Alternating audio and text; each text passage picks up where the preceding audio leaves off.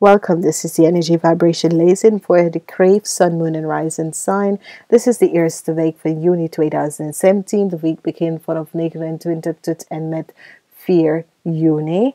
En de energy vibration is de aarde element. En je kan met connect met je tribe. Dat betekent dat je gaat even op zoek naar je soul family. Je soul family, niet je echte family, niet je immediate family, maar je soul family. En je ziel family is die mensen dat je connect met op een high energy vibration level. Je focus in this week is de 8 van Cups. 8 van Cups, je hebt 3 keer 8 in deze week, dus dit is zeer positief. Als we beginnen met maandag, hebben wij de 10 van Cups. 10 van Cups is een profound, fantastic energy. Je connect met je family. En dinsdag heb je de 10 van staven. De 10 van staven is de tijd dat je bracht allerlei dingen op je schouder. Woensdag heb je de 8 van de Cups. This is a zeer positive energy. Je hebt 2 keer 10 en naast elkaar. En dit is best wel goed. Maakt niet uit hoe het lijkt. So it says it is moeilijk met de family. New beginning. So you have a positive energy. On donderdag heb je nog een as. As van de zwaarden, de staven, as van de staven is een nieuwe beginning in allerlei dingen. Dus het affect mensen in allerlei verschillende vormen. Op vrijdag heb je de 6 van Pentacles. En dit 6 van Pentacles is er nog een positive energy. Je krijgt wel hulp en een kleinigheid van cadeau van mensen.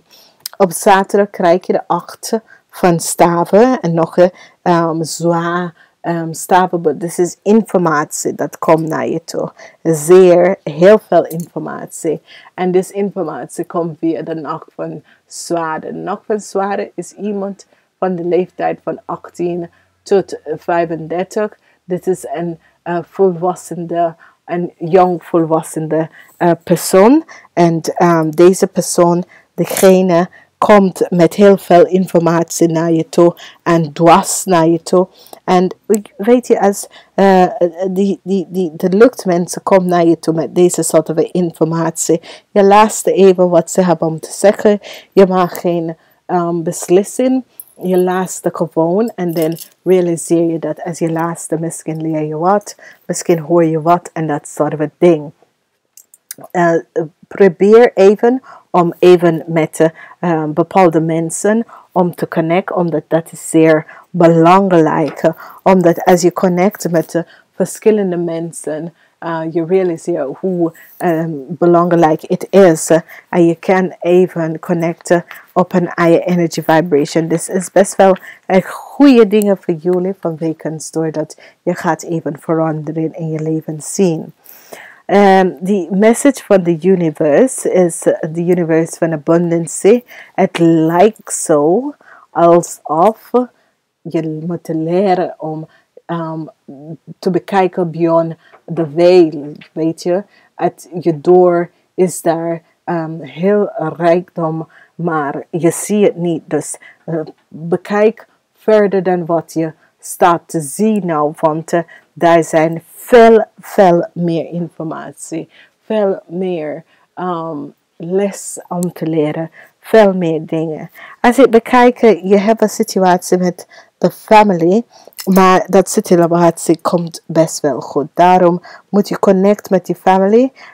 Ook als je voelt dat het is een last voor jou, connect met je family.